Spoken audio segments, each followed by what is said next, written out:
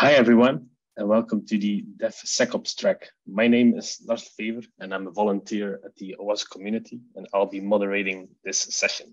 So during the next 45 minutes, we'll hear Noaa Barki present the stable, safer, faster, aka how to avoid Kubernetes misconfig with automation. So please submit any questions you may have in the Q&A tab, and I'll be asking our speaker your questions in the last 10 minutes. So, and with that, I'll hand over the word to you, Noaa. Thank you very much. And thank you everybody for joining me for this session. I'm super excited about it. And mainly because the story behind this talk actually began a long time ago. One day, my dear friend Niv, who is also a colleague, he's a DevOps engineer in the company that I work for, has invited me to join him to a meetup. And I said, yeah, sure, sounds fun. What's the meetup? And he said, I don't remember, something about Flux, definitely GitOps. And well, first of all, he totally had me at GitOps. I mean, come on. But there was still a small problem though, because I'm a developer. I'm not a DevOps engineer. I do a lot of DevOps work, and I do work with a lot of DevOps technology, but I'm a full stack engineer. So I told Niv, I don't think I should be there. Like I'm not like a real DevOps, you know? And he completely disagreed with me and told me that it's complete nonsense and that I should be there. He will send me the address. He told me, be there to Noaa. It's tomorrow, 8 a.m. And I said, okay, let's do it. And we went.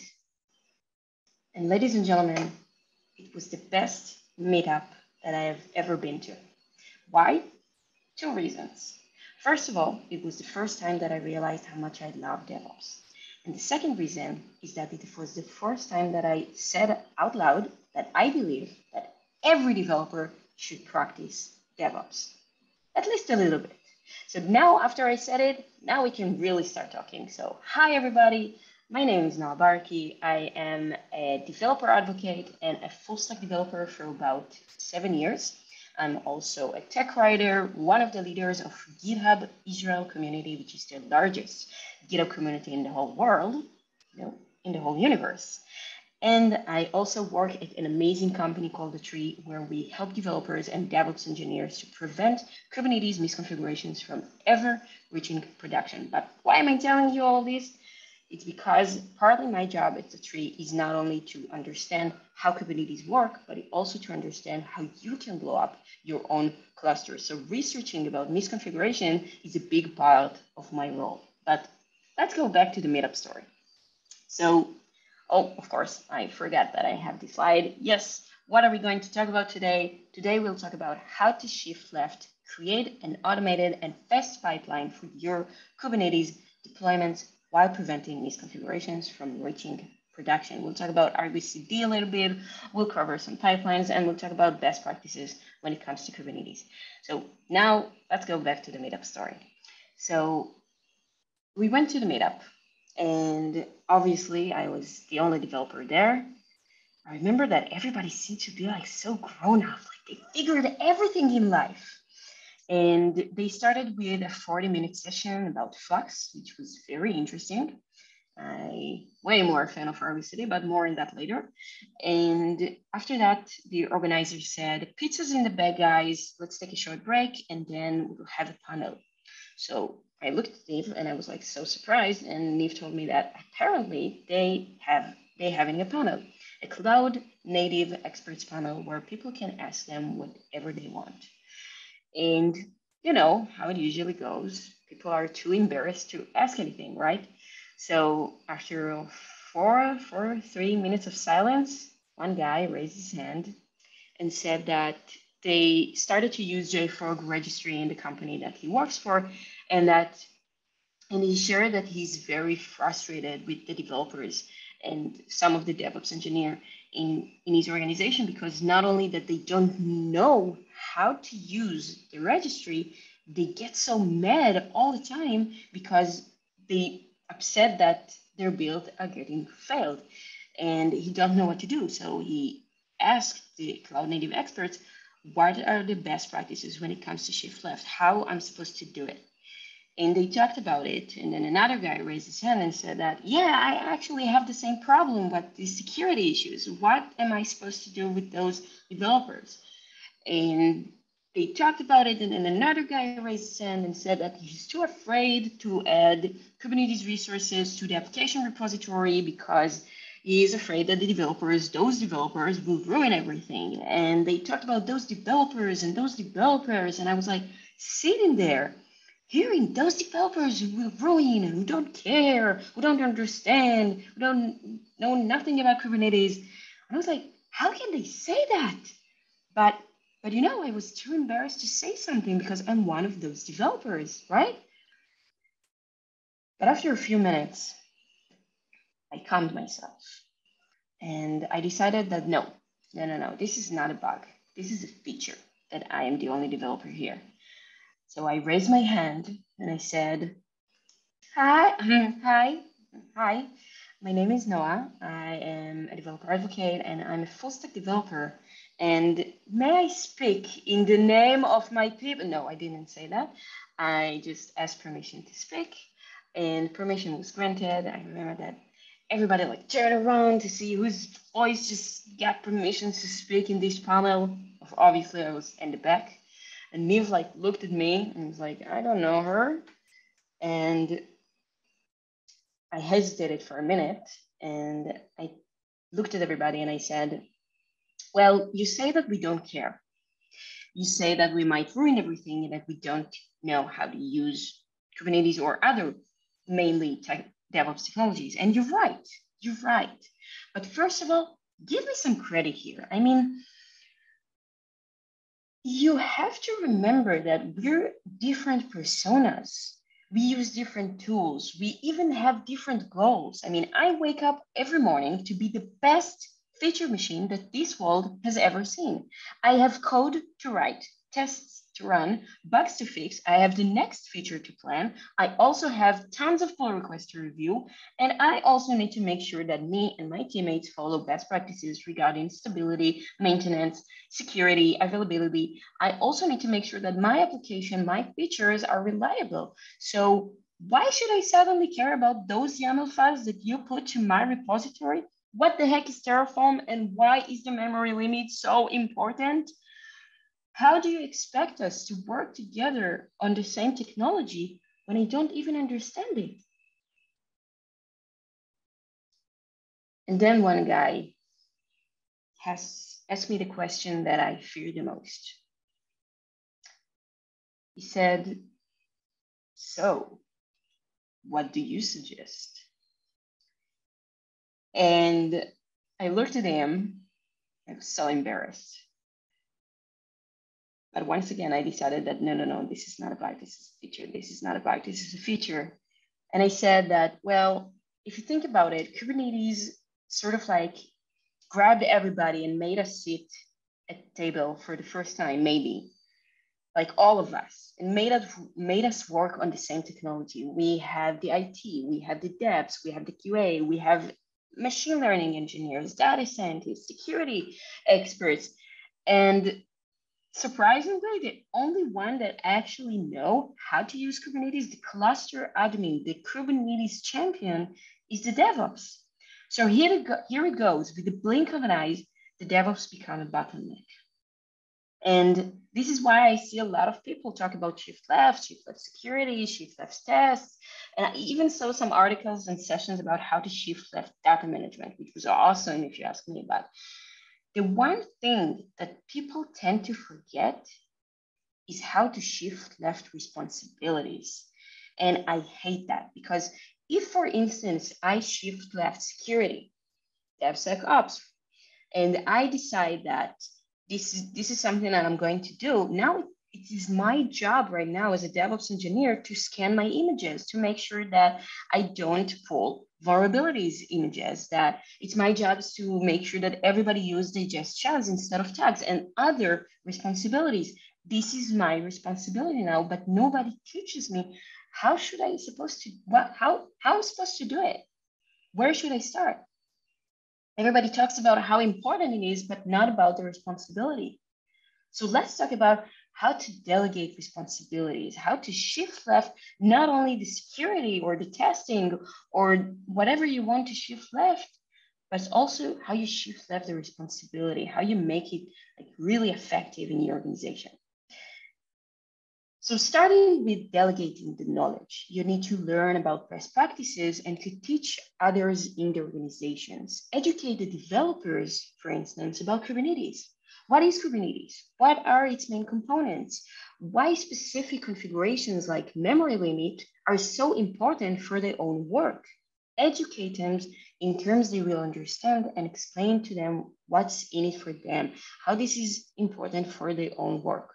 For instance, don't just ask the developers to use digest SHAs instead of tags. No, explain to them that SHAs are basically hash identifiers for the images and that tags are mutable.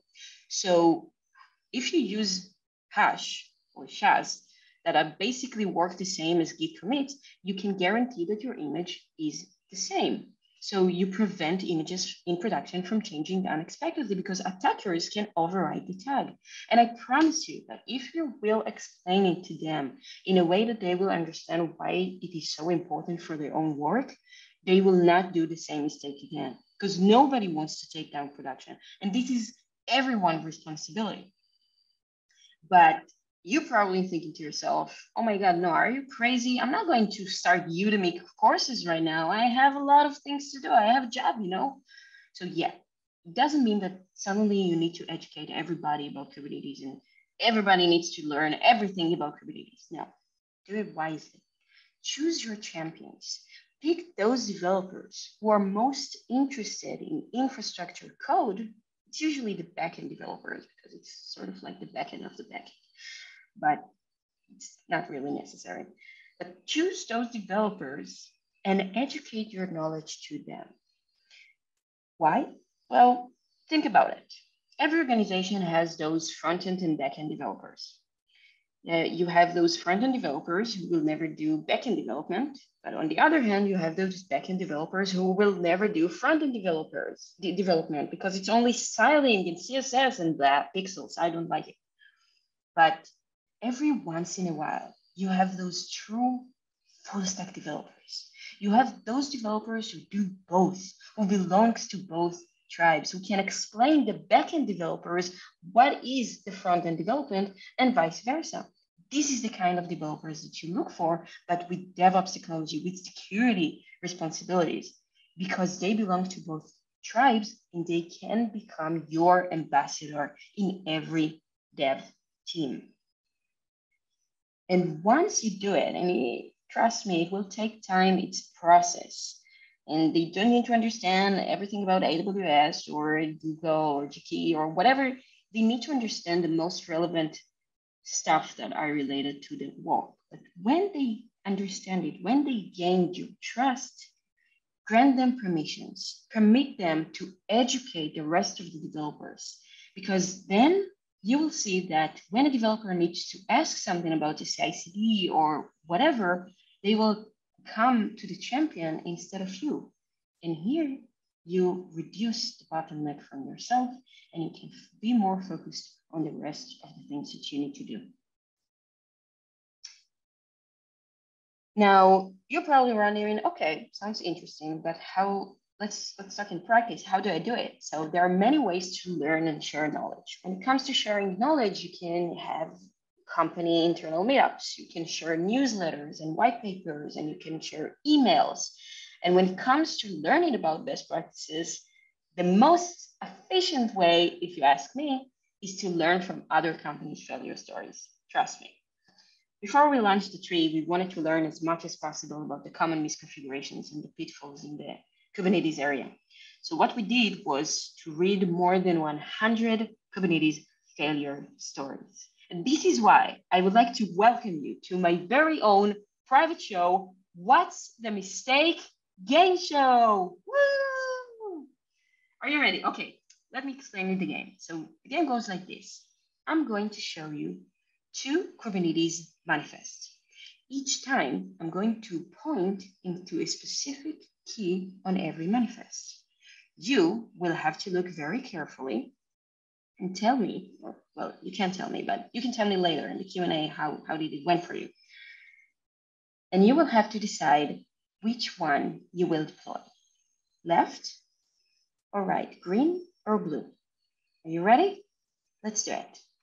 So this is a cron job configuration. Pay attention to the concurrency policy. Which one you will deploy? Left or right? I'll give you like 10 seconds for that. I should have had like the sounds of like tick, tick, tick, tick, tick, tick, tick, tick, tick, to make it more interesting. Okay, shut up. And the right answer is right. We always want to make sure that we set the concurrency policy to either forbid or to replace, because if we wouldn't, whenever the cron job will get failed, it won't replace the previous one. And this is actually something that happened to Target. They had one failing cron job that created thousands of pods that were constantly restarting. And not only that, it took their cluster down, but it also cost them a lot of money. Let's move forward quickly to the next question. This is another cron job configuration. And once again, pay attention to the concurrency policy. Which one would it be? Left or right?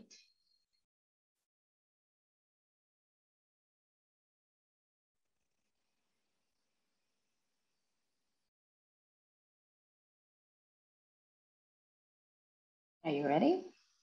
And the right answer is right again. You see here on the left side, the concurrency policy isn't part of the cron job spec. So we end up with cron job basically without any limits. And this is actually what happened to Zalando, which is an online fashion company with over 6,000 employees. They actually used the correct configuration, or they placed it incorrectly in their YAML, which basically took their API server down. And yeah, very, very, very sad story. Let's move forward to the next and the last question. I hope you're with me. It's supposed to be very easy for you. Containers. This is a simple pod. Which one would it be, left or right? And of course, the right answer is the right. And I'm sure you all got it, but unfortunately, Blue Matador, which was a small startup company back then, they forgot to add the memory limit. And what happened to them is that their pod basically hosted a sumo logic application, and their container are memory hogs. So without having any limits, nothing basically stopped from those containers to take up all the memory in the cluster, and eventually caused out of memory issues. Story, very sad story. But you see, Blue Matador and Zalando and Target, they aren't the only companies who suffered from these pretty innocent mistakes. I'm talking about big companies. I'm talking about Google, Skyscanner, Spotify, Airbnb, Datadog, Toyota is not there, and Docker and Microsoft. And talk about it with me after this session. I have tons of story to share with you. How Tesla accidentally forgot one of their credentials, and an attacker did the crypto mining on their services. The stories are endless. And first of all, this is why I highly recommend you to read about other companies' failure stories. Not only that you will learn so much about best practices, what to do, what not to do, and you will think about other edge cases, which you probably wouldn't think about. It will also very important because it will force you to ask yourself the ultimate question, which is, how can I make sure it will never happen to me?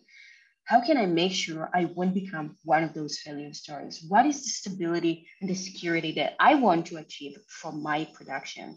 And how do I do it? So from my research, there are 3 types of misconfigurations when it comes to Kubernetes, but it's relevant to all infrastructure code, actually. So the first type of misconfigurations is what I like to call syntax error, which combines all the mistakes that happen because we accidentally submitted invalid YAML file or Kubernetes resource with invalid schema. And I know it may sound very basic, but you would be surprised to know how many companies share their stories, their failure stories, because they accidentally submitted invalid YAML file or invalid Kubernetes resource. My favorite story actually is the Skyscanner one. They accidentally deleted their curly braces, one of their curly braces in their Helm chart, and it basically deleted all their namespaces and left them with one corrupted namespace, and they had 5 hours of production downtime. Yeah, 5 hours.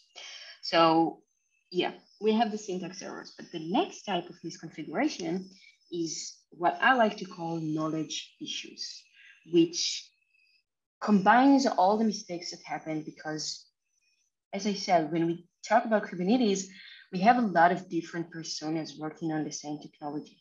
And usually, often, most of the personas don't know what are the best practices, how to actually use Kubernetes. And Kubernetes is it's like a pilot cockpit. You have so many buttons and so many options to configure it that usually the default configuration is not the one that's most suitable for you. So I see a lot of misconfigurations that happen because companies use the default configurations and they misconfigured their Kubernetes resources. But knowing about the industry best practices is not enough. You also need to make sure that you are aligned with your teammates, that you and your teammates are aligned with the same best practices and that you are aligned with the internal best practices in your organizations for things like using the private registry for your resource, for your images, or to setting a specific amount of limit for your production cluster resources and another type for your development clusters. And I don't know, it's pretty much dependent on your organization, but you need to make sure that you are aligned with your teammates. So let's review each one of these types of misconfigurations and see how we can prevent it from happening to us. So starting with the syntax errors. First of all, we want to make sure that our file format is correct. Whether it is JSON, YAML, Docker files, XML, whatever JUnit, whatever the file format that you use, you need to make sure that it's correct, right? So I highly recommend you to use the open source YQ project. It's a portable CLI YAML processor and it's so easy to use. I highly recommend you to use it for verifying that your file format are correct. But after that, we also want to make sure that whatever is written in that file is also correct, right? So we basically want to verify our resource syntax, that the schema, that the resource syntax is correct according to the schema. And the built-in option that we can do is to use the kubectl with the dry run flag, which basically tells kubectl to Kubernetes and the API server to not apply this resource, to only validate it. Now, there are a couple of issues with this approach, and usually I prefer the native option, but still. First of all, everybody needs to have kubectl access, which is usually not the case. But let's say that everybody has kubectl access. To use the dry run flag, you need to use one of the following strategies. You can use the client strategy, which is not very helpful because it only prints out the resource that you want to submit. And the service strategy, which is actually the one that we look for, is required cluster connection. And you certainly don't want to give everybody in the organization cluster connection right now. So as an alternative, I highly recommend you to use the kubeconfirm. We even use it in the tree. It basically allows you to do the same thing and to verify your resource syntax, but without any cluster connection, without any kubectl permissions, because it pulls all Kubernetes resource schemas into a GitHub repository, and then it sends a request to that repository. So very recommended. I use it all the time. Let's talk about best practices. How do we make sure that we follow these best practices, and how do we actually enforce this on development? Because we want to shift left, right? So first of all, you need to define the policies and the rules that you want to enforce. Whether it is about network policy, whether it is about memory limit, or to make sure that every container has a liveness or readiness probe, or I don't know, the requirement, the policies that you will decide are dependent on the requirements of your workloads. The real question is, how will you distribute those policies? How and where you will enforce those best practices? Because where you will enforce those best practices might affect your entire organization. And if you shift left and you enforce the policies in the CI, which is highly recommended, if you ask me, but you need to remember that it will affect everybody in the development teams in your organization. So you really need to think about it and think about where will be the most suitable place for each type of policy that you want to enforce.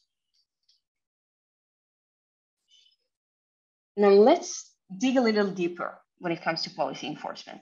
And the first thing that I want to talk about before we see some things and some stuff in action is to start slow, do it gradually. Remember the guy from the meetup story that told everybody that they started to use JFrog registry and that he's very frustrated. His problem was that on one day, they decided to drop on everybody a gigantic restriction regarding images and packages. No, don't do it. Do it gradually. Choose one team. Have that team as your pilot team. Have a meeting. Make sure everybody understands what is the scope of this enforcement. Why is it so useful? Why now? Why today? When is the most suitable time? Have agreement with everybody, and then gradually add the enforcement to the pipeline. Just do it slowly. Don't drop on everybody gigantic restrictions and policy enforcement in one day. Now, I believe in two things, especially when it comes to enforcement, but I believe in two things. I believe in shift left, and I believe in GitOps. I believe that every Kubernetes resource should be handled exactly the same as your source code. And I believe that your Git repository should be your single source of truth. And as soon as you identify a mistake, the less it might take your production down. This is a fact.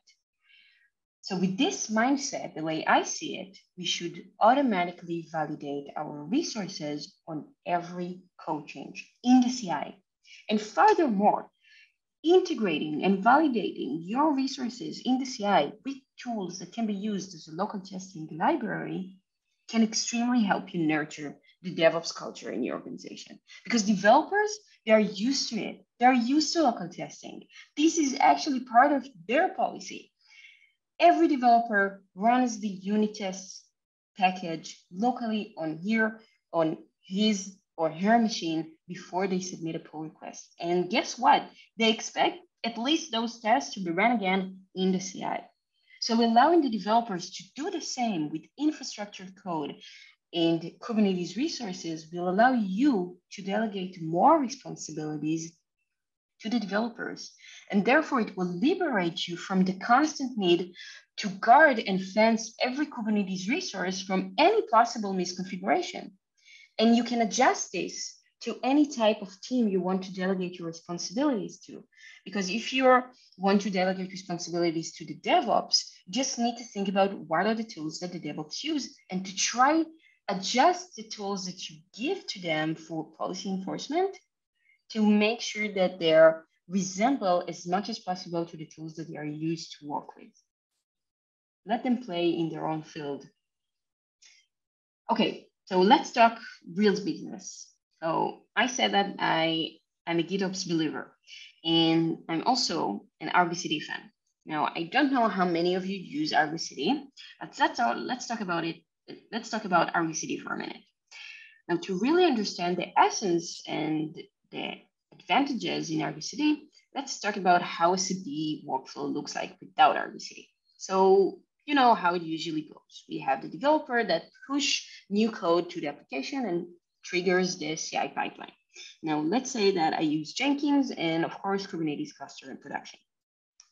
Now, in the CI server, we test the code, we build the code, we build new image of the application, and we store that image in a Docker registry.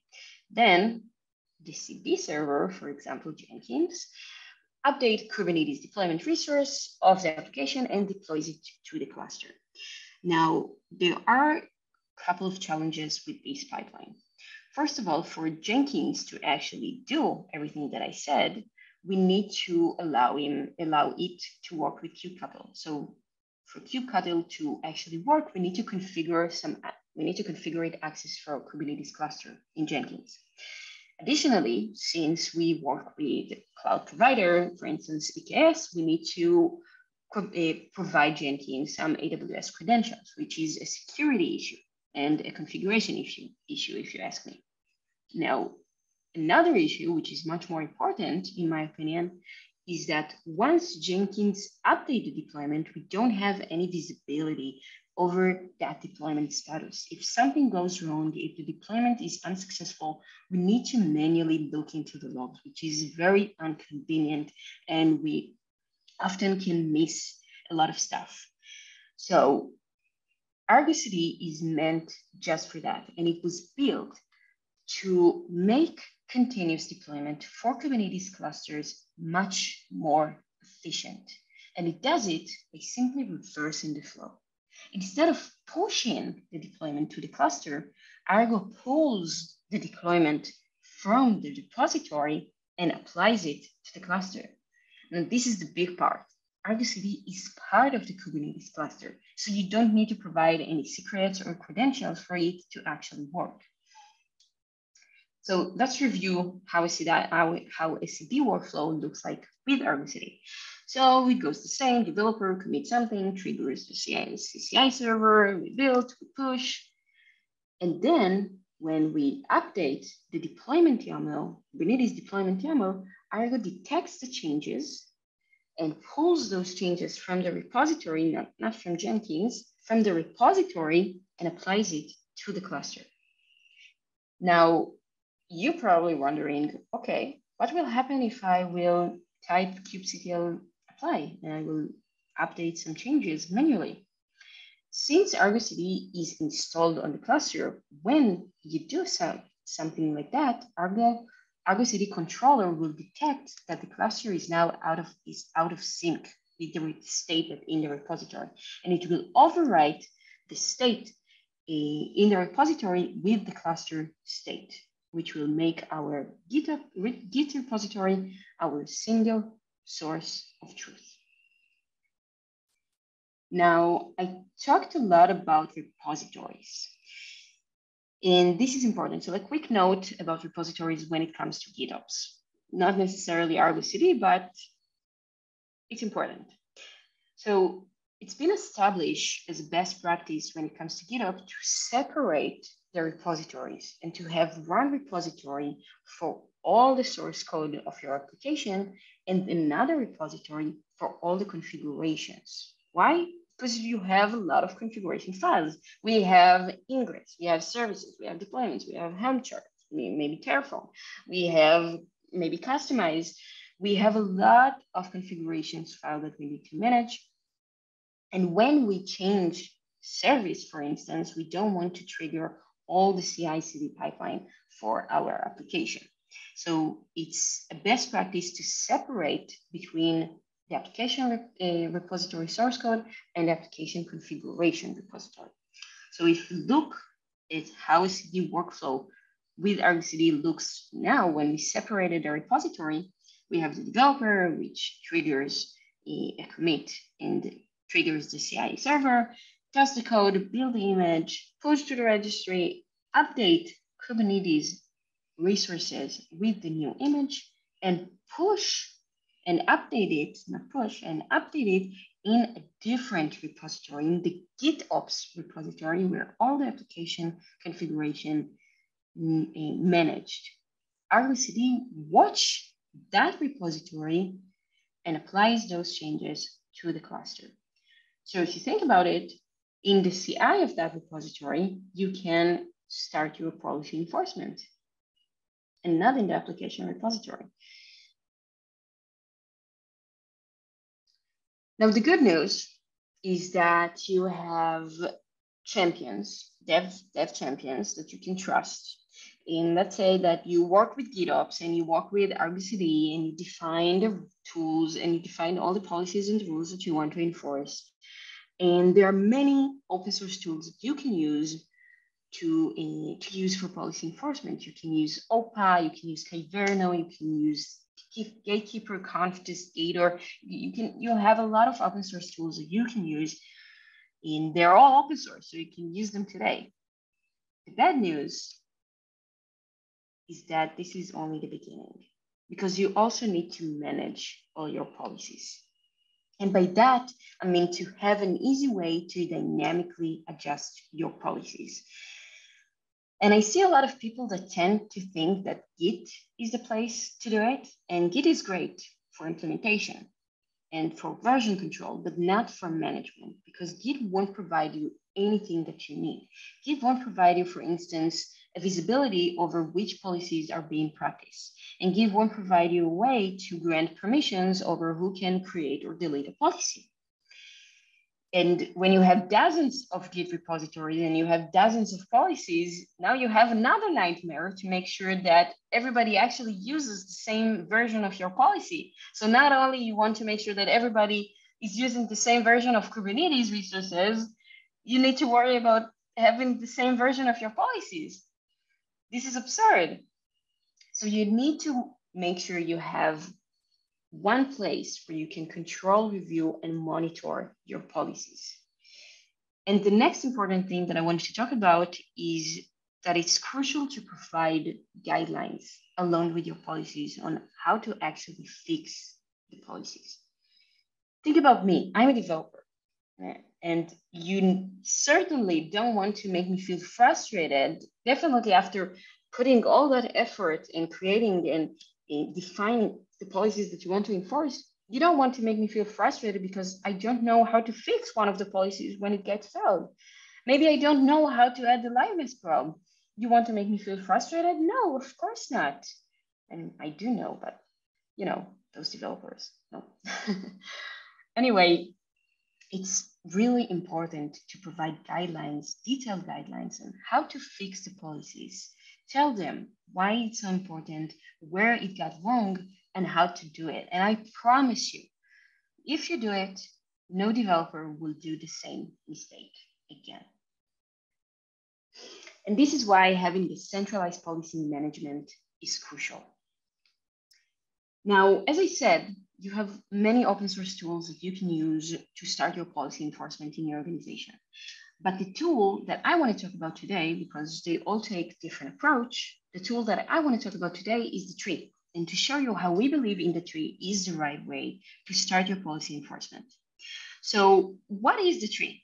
The tree is an open source centralized policy management solution for Kubernetes. So, and it was built to help DevOps engineers to delegate Kubernetes responsibilities to the developers' teams more efficiently. So if you think about it, imagine the pipeline. On the one side, on the one hand, you have the DevOps engineers, who are the cluster admins, who are the best, who knows the best practices and what are the necessary enforcement in Kubernetes. But on the other hand, you have the developers who actually needs to follow these best practices on development. So the tree is right there in the middle between everybody. We have an open source CLI that allows the DevOps teams to implement and control their policies in a centralized location. And on the other hand, we provide a way for the developers to scan and validate their resources locally and in the CI on development. So when a DevOps engineer change one of the policies, modify one of the policies, the tree propagate those changes across all the pipeline. So as I said, we have an open source CLI, we have thousands of stars, dozens of contributors. I highly encourage you to join our community. It's very much alive, and to submit a pull request. And the way that it works is that it basically combines everything that we just talked about. For every file and for every resource that you run the CLI with, the tree test and the path that you want to scan, for every file and resource that exists on that path, the tree runs 3 steps, automated 3 steps checks. It validates that your file is actually valid and that your Kubernetes resource schema is correct. And the last but not least, it verifies that the policy checks that your file is actually following to the best practices in the industry. Now, we know how much effort it takes to define policies and rules. So we don't think you should waste all your time on that. We've got your back. We already come with built-in policies and best practices for Kubernetes, Argo CD, and other CNCF projects. And yes, as I said, it is specifically designed to be ran in the CI or as a local testing library or even as a pre-commit hook. Now, oh my God, what happened to my slide? Okay, sorry about that. It's supposed to be here. So to get started with the tree, first of all, you need to install it on your machine. It's a basic curl command. And then you can use the CLI to scan your resources. Now, if you want to scan your resources on development or in your local machine or in the CI, as I showed you, you can use the tree test, the CLI with the tree test command, and the path of all the files that you want to scan. But if you want to scan your resources in production in the cluster, you can use our kubectl plugin with tree test and to give it all the parameters and the namespace and the resources that you want to scan. And very soon we'll have our own webhook, admission webhook, so stay tuned. And yeah, this is how you can integrate the tree in the CI. And in addition to the CLI, we also provide you a way to dynamically adjust your policies and way to manage all your policies. So we have a dashboard application where you can configure your policies using policies code. You can define it once and then run it everywhere. And you can monitor and review all your policies to see all your policies execution, to get full observability over your status. You can grant permissions, you can get reports, and a lot of management stuff. Now, to sum up, I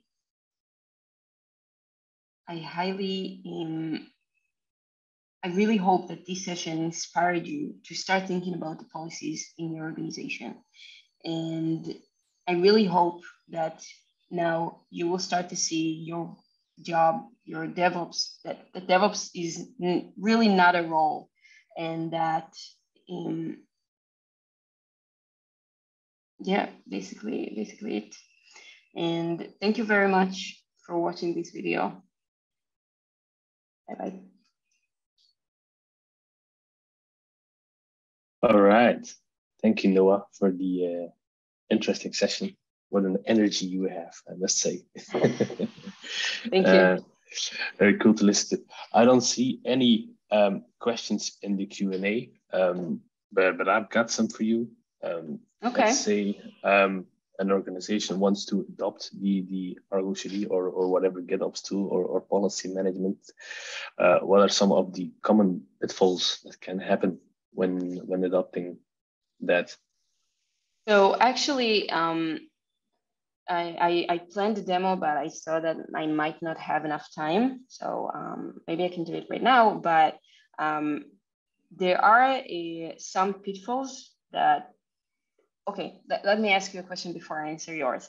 Are you talking about like practical misconfigurations that you can do on your resources when it comes to Argo, or in more high level? In more high level. In more high level. So I think that I don't have many types of pitfalls when it comes to Argo CD because it's pretty straightforward. It is a young project, but the community is thrive and it is amazing. So I don't see a lot of pitfalls or issues that an organization can have, like at a higher level. But when it comes to how to configure it, yeah, there are many there are many ways to like screw up your or Argo CD configurations.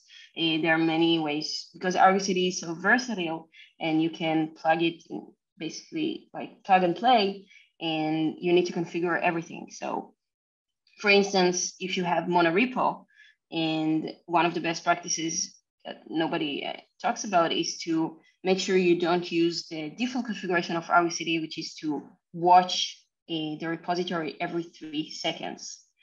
Because when you have monorepo and your repository is huge, then it can be performance issues.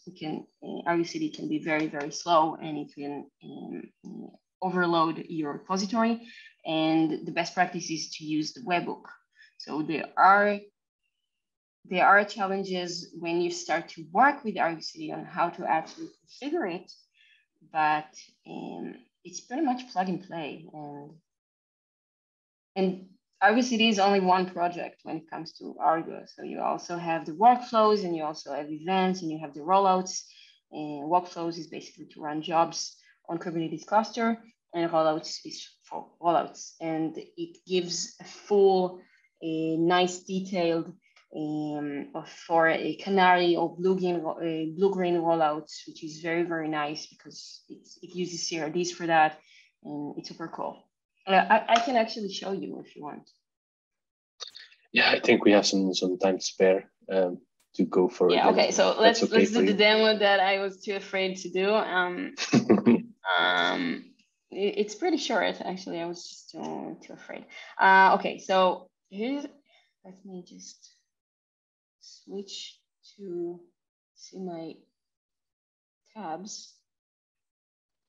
Okay, this is good. Okay, so as you can see here, I have a demo application. This is my Mobix Barki ice cream shop. You see my screen? We still see the to sum up slide. Okay, I'll share it again.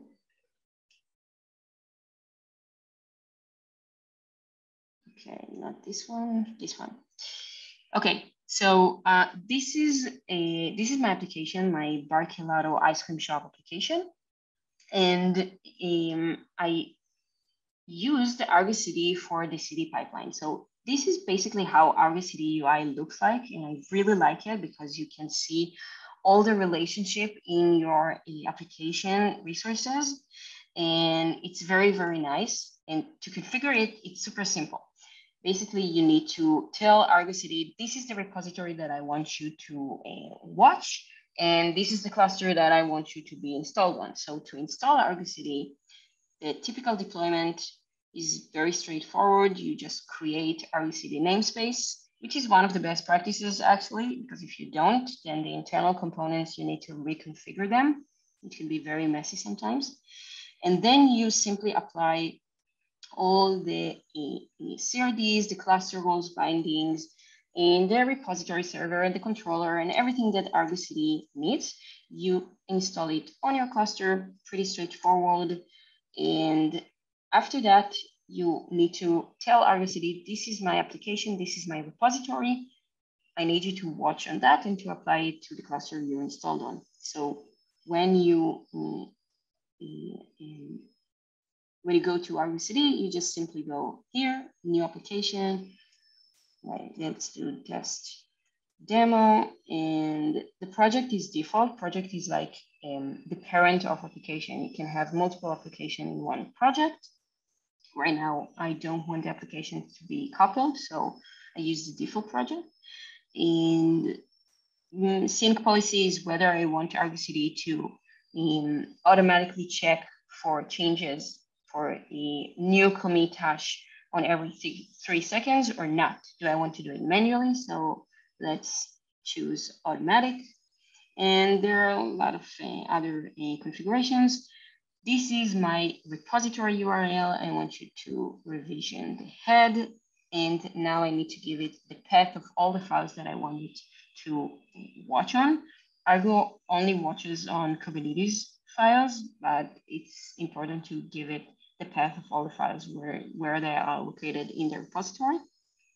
Now this is a cluster that you are installed, and apply everything to the Mobix Barki app namespace, and pretty much that it. Now I will have two applications with the name. So I think that, what is the problem?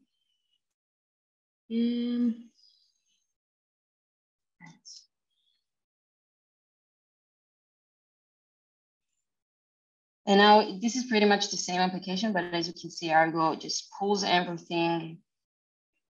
I don't know why I have this part of the, oh yeah, okay. So Argo basically like run everything and syncing all the resources from the repository. It's not really healthy, I think, to have two applications in the same repository, but it's for the demo's sake.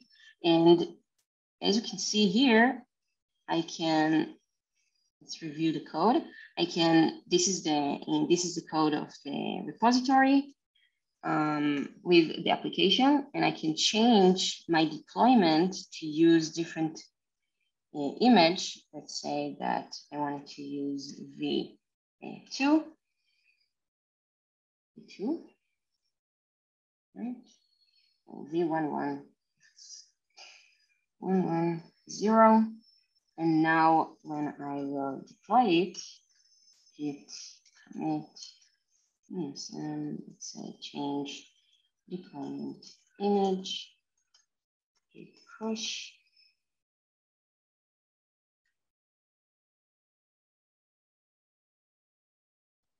And let's move to this. Let's help Argo a little bit. And now I can see that is out of sync, and it's supposed to, what are the warnings?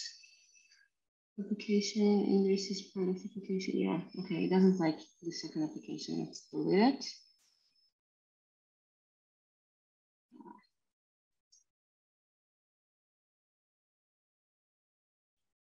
No, this is not good. Okay, it was a bad idea, I think. But let's. Oh, okay, not it works. So now the sync is okay, and as you can see, Argo deploys my new image. It will take some time. I have the network is offline. Yeah, I need to maybe. Yeah, I have some network issues because I host it locally, but as you can see, is already started with deploying the next image. And if we wait, I can show you the different kind of the application. And what I did in my repository is that I added tree as a workflow just in the CI. So if I open a pull request, I can see that I ran the tree. I have a pull request essentially prepared that I run the tree in the CI so I can enforce it and validate my resources on every code change. So Argo CDs take care of all the CD part, and in the CI I can use GitHub Actions, whatever I want. And in the CI file repository, I can integrate the tree and any policy enforcement tool that you want to use.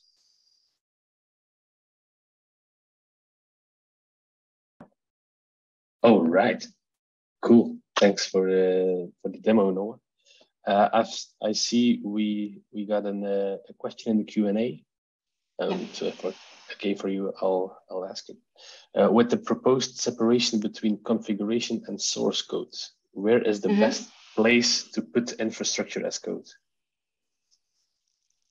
That depends. I see a lot of people that think that it's supposed to be in a different repository, and I think it makes a lot of sense because it's like a different responsibility and a different different logic unit, and you usually need to configure it on a different scale. I think it's the right word, but it's pretty much depend on how you work. So if you want to elaborate maybe a little bit on how your organization work, maybe what are how many people you have in your team, how many teams you have. If your teams work on, you have like a couple of teams that work on the Terraform and on the infrastructure, then yeah, having it separated the repository, I think it would be best. But if not, if it's just like simple, it's not a lot, then you can use one repository for all the configurations.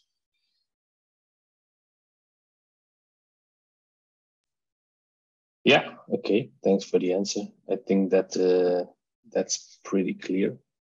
You spoke a lot about Argo CT. I know there are other GitOps tools like Flux. Yeah. How would you compare them? Argo CD and Flux are potato, and they are the same pretty much. I think one of them has tenant support, which is Flux, I think, not Argo CD. But other than that, they are the same thing. And I prefer Argo CD because it also provides me the rollout and the events and the workflows. If you work with machine learning, then it's really useful. And I really like the view of Argo CD. Flux doesn't have this kind of view. I'm like, they got me hooked when I saw it. It is amazing. So Flux, in my opinion, is great, and it's the same. Like, you don't even need to change a lot of your configuration if you think about it, but it's pretty much the same thing. Anyway. Yeah. Okay. Thank you. I see no other questions, so I think we're good to wrap up this session. Thank you very much for having me. Thank you very much for watching. Yeah, I want to thank you, Noaa. Bye-bye. Bye-bye.